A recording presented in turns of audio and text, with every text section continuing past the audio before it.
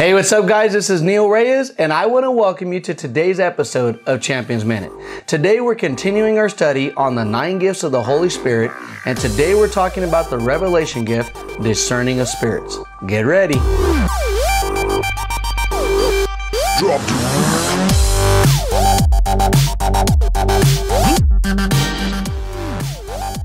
Today's topic that we're going to be discussing is called Discerning of Spirits. Again, today's topic that we're discussing is called Discerning of Spirits. If you've been following along with us, we've started a 2-week study that we're covering the 9 gifts of the Holy Spirit. Now, when we talk about the 9 gifts of the Holy Spirit, sometimes these gifts are also referred to as the 9 manifestation gifts. And you can turn to 1 Corinthians chapter 12 to find these gifts, or the list of these gifts is what I should say. We're covering the 9 gifts of the Holy Spirit, and currently right now we're covering what we refer to as the revelation gifts. Now, something that's important to understand, as we've been saying, is that with the 9 gifts of the Holy Spirit, they're actually broken up into 3 groups of 3. You have the revelation gifts, you have the power gifts, and you have the inspiration gifts.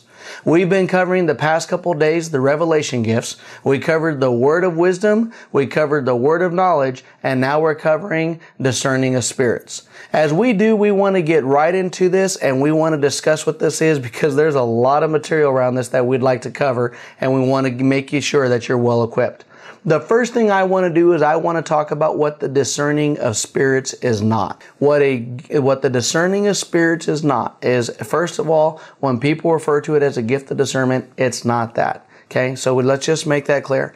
The gift of discerning of spirits is exactly that. It's the discerning of spirits. This is not the ability to read minds. This is not the ability to it's not the gift of suspicion, where if you suspect somebody of something, then that means that's automatically what's going on. No, that's not what this is. What the gift of the discernment is it's a divine ability that the Holy Spirit gives you, where you're able to tell by a person's motivations or their behaviors what spirit they're being led by. In other words, you're able to tell what spirit they have in them based on how they're motivated or how they're operating. You're able to tell through the discerning of spirits what is motivating them as far as a spiritual presence goes. Now, as we talk about this, here's why this is so important. You know, we all have 5 senses, and unless you have some type of impairment, you have 5 senses. You have the sense of sight, you have the sense of smell, you have the sense of touch, you have the sense of hearing, and you have the sense of touch. Okay? So 5 senses. However, when you're looking up at the stars, if you want to see the galaxy or stars that are far away, sometimes you can't see them by looking up at night and looking at them. Even if you go out in the middle of the country where there's no light pollution, you can't see them. You have to rely on a telescope. A telescope takes your natural senses and enhances it to where you can see what's out in space. Same thing on the earth, on the world right now. If you wanted to turn around and look at something on a cellular level, whether that's skin tissue or something like that, your natural eye can't see that either. You have to rely on a microscope.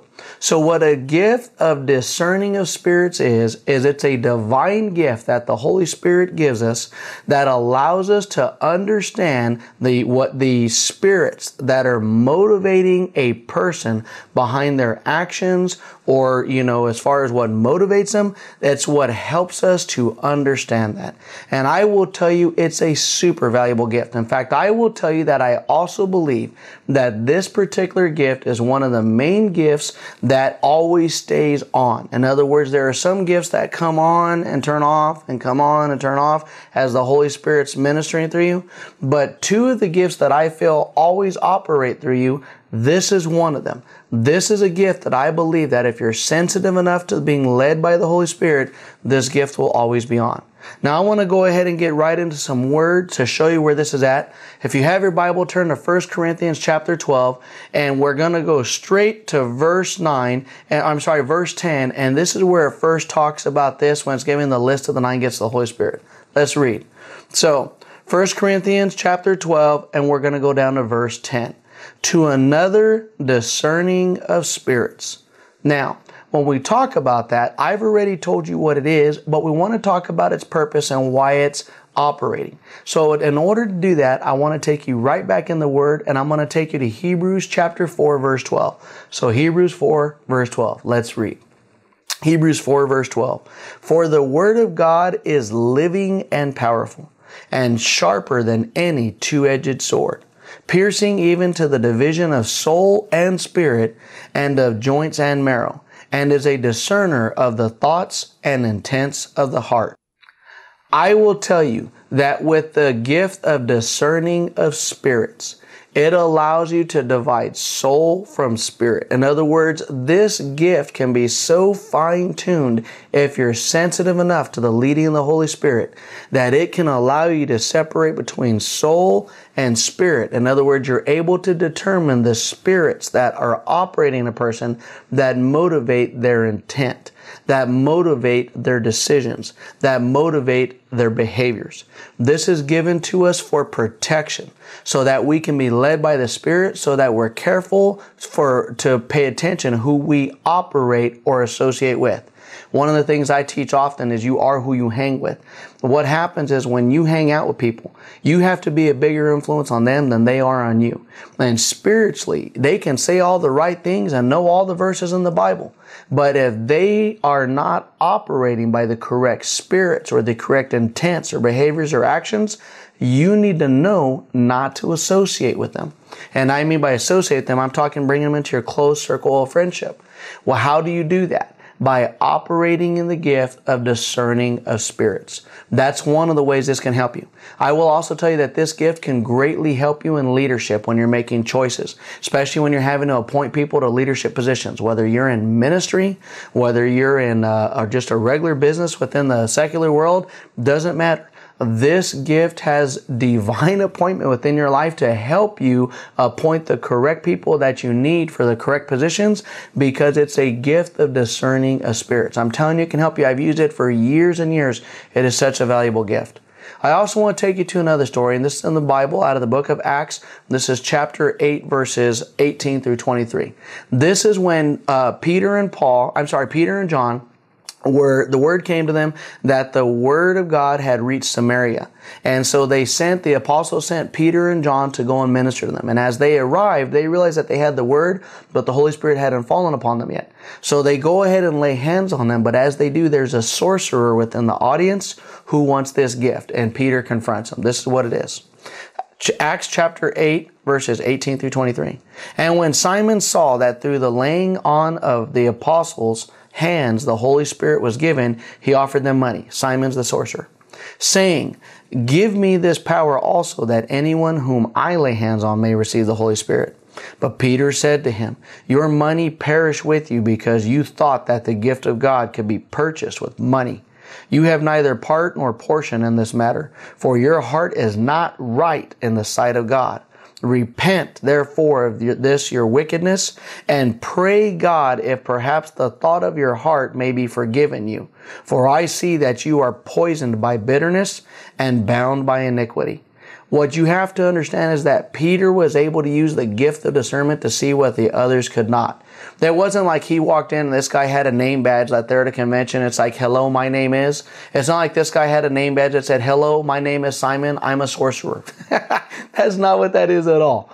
He was able to discern through the gifts of discerning of spirits. He was able to discern the spirits that were operating this guy that were motivating his intent. And that's why it helped him.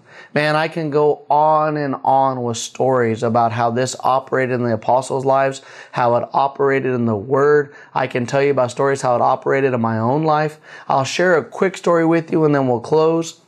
A while back, one of the things as I was preparing this teaching that the Lord brought to remembrance is I remember a time a while back when my family and I were shopping. This is years ago. We were redoing our backyard, and so we were doing some landscaping. And as we were, my family and I went to, I believe it was Lowe's at the time.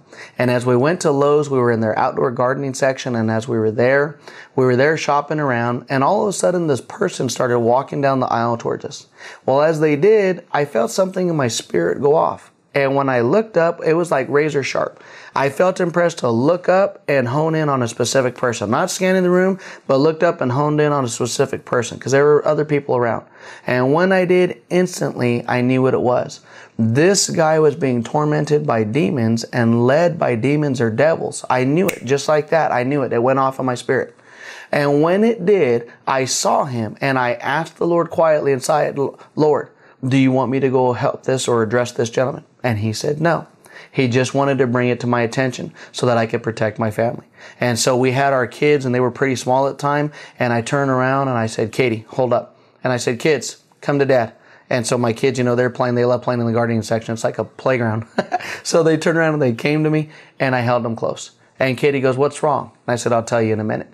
The gentleman walked towards us, and right as he approached about 10 feet within my wife and I, he would purposely avoided making eye contact with me. I mean, he was walking up, and the moment he came close, he put his head down and was like looking away. He walked straight at us and then stopped and did a complete arch around us, like a half circle, completely around us, like as if he had to avoid an obstacle. He did a complete arch all the way around us, and about 10 feet on the other side, started to walk in a straight line again.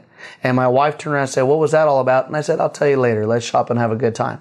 Well, later I expressed to her what the Holy Spirit had shown me. Now, some people might say, well, how come you didn't go free that man? I'm going to share something with you. Whenever someone has a demon operating within their life, you cannot cast the demon out of them if the person is unwilling to let the demon go. I'm going to say that again. If ever a person has a demon operating within their life, you cannot cast the demon out unless the person is willing to let the demon go. If you turn around and pray over them, you might cast it out, but it's going to come right back in. But in most cases, the demon won't come out because the person is unwilling to let the demon go. That being said, guys, that concludes our story on the gift of discerning of spirits. I hope you found this teaching educational and encouraging. This is such a powerful gift. I wish I had more time to just continue to share with you on this, because it's such a deep gift. Guys, as always, we want to remind you to swing by our website at neilreyes.com. You can also swing by our social media. We invite you to subscribe to our YouTube channel. Also find us on Facebook and Twitter, and share these teachings. We post these teachings at no cost. They're available to be streamed 24 hours a day on our website or social media. We want to get the word out, and we're asking you to help us. If these teachings are encouraging to you and you're learning, then share them on your social media feed. Share them with your family, your friends, your circles, so that you can help get this word out and partner with us to get God's word out. Guys, in addition to that, if you have any areas that you would like to be taught in our subjects, we invite you to swing by our website, and on our contact page, fill out the form and send it to us. Those forms